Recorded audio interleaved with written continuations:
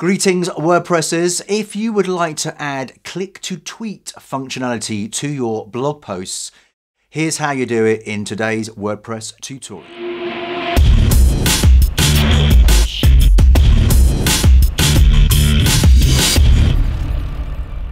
Jakson here, welcome to the channel. This is my place where I share tips, tricks and tutorials and rattle on about WordPress most of the time. And if that's your type of thing, if you like WordPress, then please do go ahead and consider subscribing if you're new here.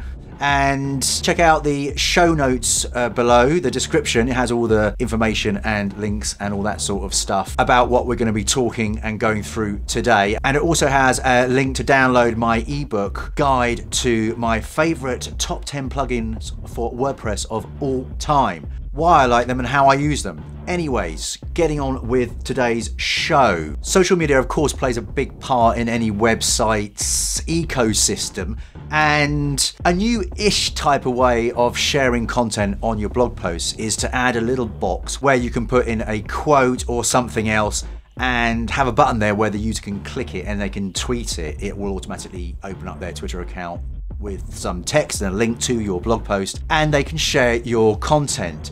There are a few plugins on the WordPress repo that do this really well, and some of them do a lot more than just this. But the one I'm going to go through today is a very simple version, and I really like it. Like I said, there's other plugins that do a ton more than this, lots more social media interactivity, that sort of thing. But like I said, it's a simple, easy click-to-tweet plugin. It's called Better Click to Tweet.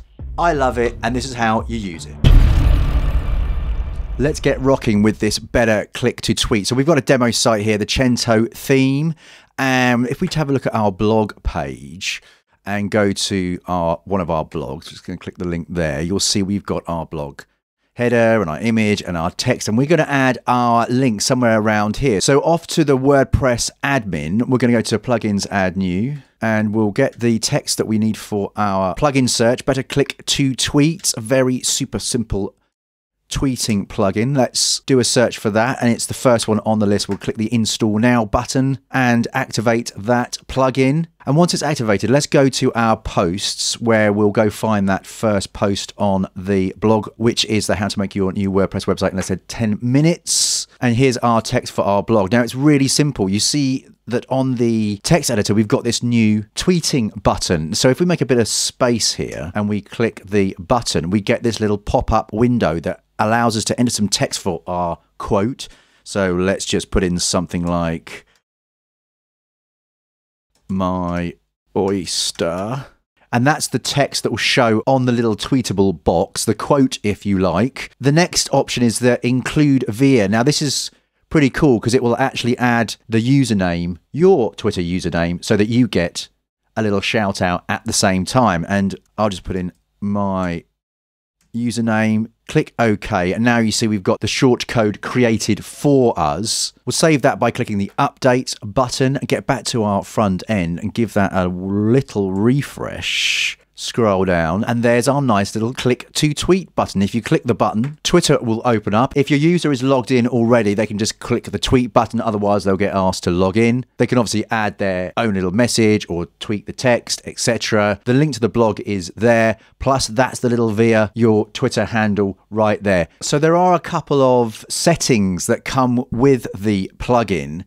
If we go back to our WordPress admin and have a look at our admin menu, we see we've actually got a Better Click to Tweet menu. If you click on that, you'll get the settings page.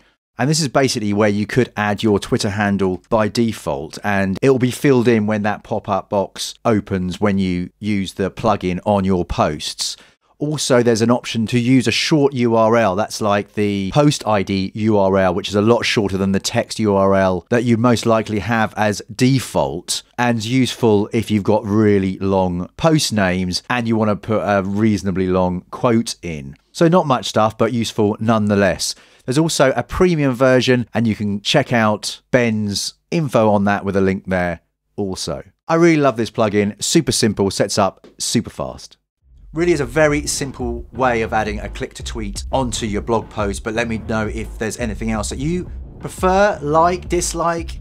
Get your comments in below, and if you like what you've seen here, please, please, please do go ahead and consider subscribing to the Jakson channel. But until next time, I shall see you later.